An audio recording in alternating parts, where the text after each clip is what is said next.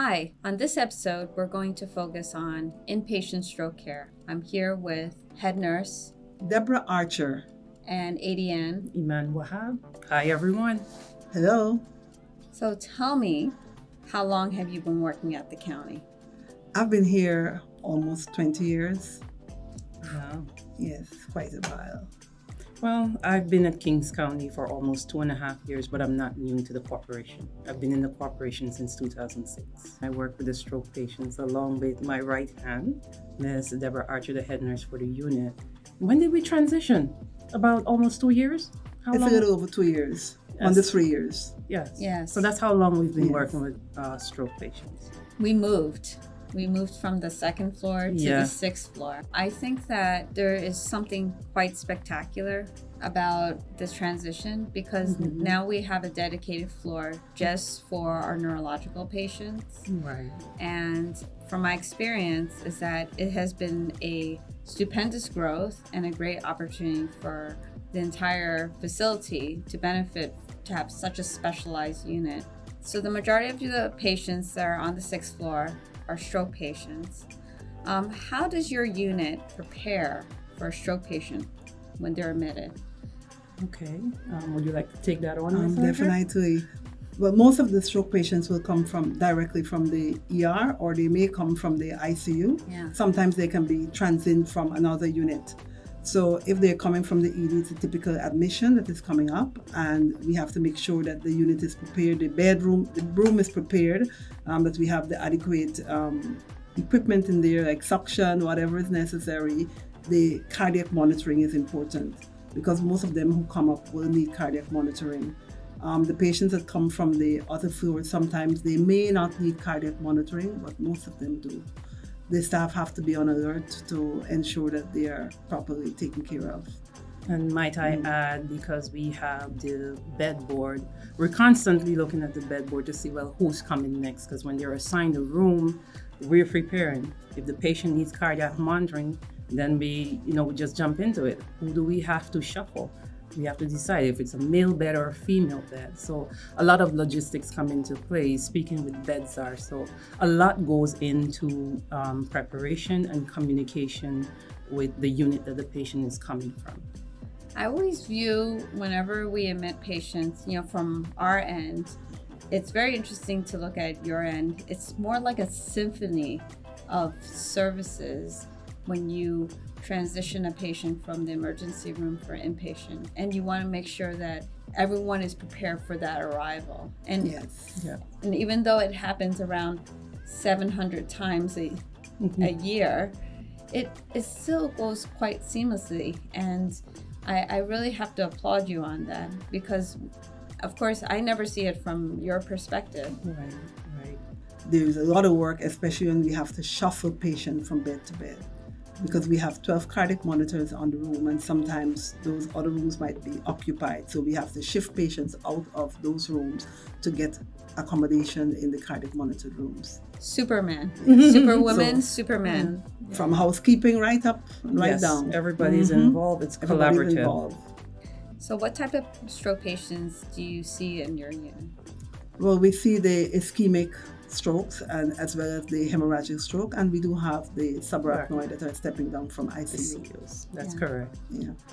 How do you keep yourselves up to date in the latest stroke treatment and stroke care in the nursing education perspective? First of all, to be working on the stroke unit, we require 8 hours of stroke education, and also 2 years we have to renew our NIH stroke scale. We get information updates from the stroke business meeting, the American Heart Association. As professionals, I believe all of us want to continue engaging in lifelong learning. So there's the internet, there's a wealth of information, there are journal articles. So that's how we keep ourselves up to date. We have daily huddles, so we ensure that whatever information is gathered from the top flows right down to the bottom, the staffing, so they're kept aware. Yeah, there's so much information out there with the newest nursing up-to-date guidelines on taking care of stroke patients that came from the American Heart. It's really commendable how much education and reinforcement is provided in your unit. It's astounding.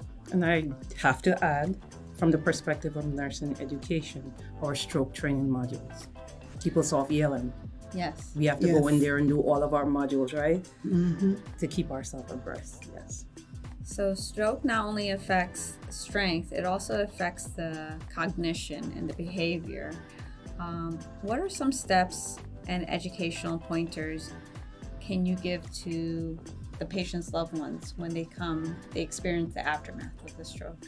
For me, I would say patience is key.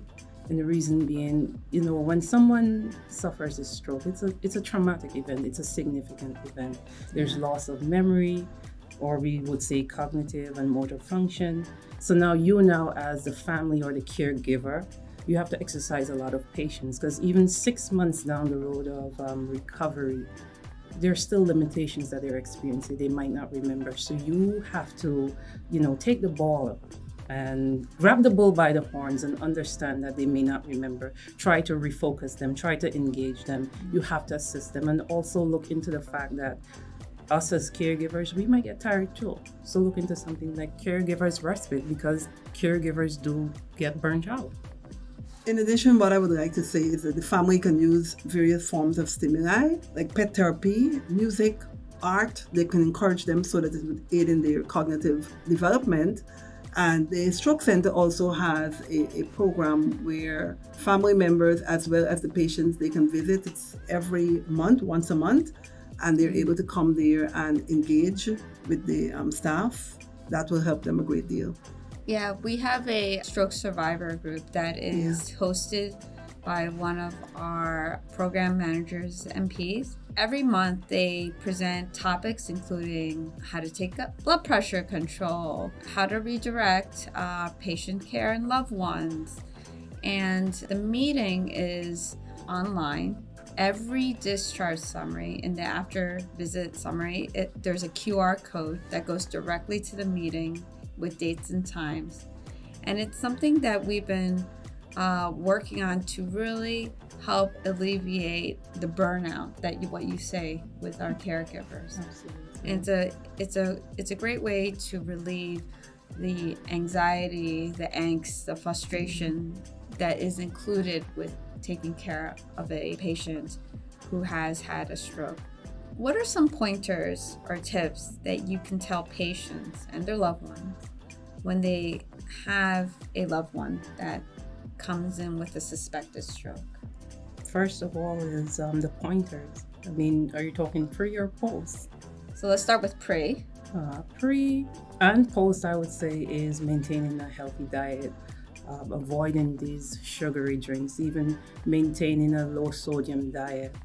A lot of times the patient population that we see, they do not have a primary care physician. Yeah. So I would say the foundation for good and even better health is first getting a primary care physician, and then we go from there. I would endorse what Ms. Wahab had said in terms of pointers for the family to be able to better manage their patients, their family members, and prevent stroke. Diet is very important. Education is important. And I find that lots of people are not sufficiently aware of the causes of stroke and how they can prevent it. So that's important for them to know, and how to quickly identify signs of a stroke. That's very important. So like we would teach them the Be Fast. We will give them, thanks to you, Dr. Law, we have these nice little handouts that they can use, so the family would be more aware. We call back patients, and we also engage in some educations and remind them what are some of the symptoms in case they should have a reoccurrence of any stroke. Yeah. Right, and also taking their medications, right, as prescribed. That's very important. They need to follow that. And we're in the age of modern technology, so everybody's on the computer. So we can give them websites to visit, to educate themselves. We're not asking them to become Google doctors, but to educate yourself and follow up with your primary care physician. Yeah. That's the basis of good health and better foundation for your health as you move forward. Well, thank you for all the service that you do for all of our patients. Now, you house majority of our, if not all of our stroke patients as they enter in Kings County. So it really warms my heart to see that there's so much care and consideration of these stroke patients, but in addition, you're empowering them. And that is something that is really wonderful too. Thank you so much for your time. Just talking shortly about just a little segment of what you do for all of the stroke patients. Thank you so much. Thank you to you too. And you know what? As the saying goes, no man is an island. And all of us sitting here, including those from housekeeping to dietary, you know, the staff, the nurses, the PCAs, it's collaborative, social work, case management, you know. It takes a team.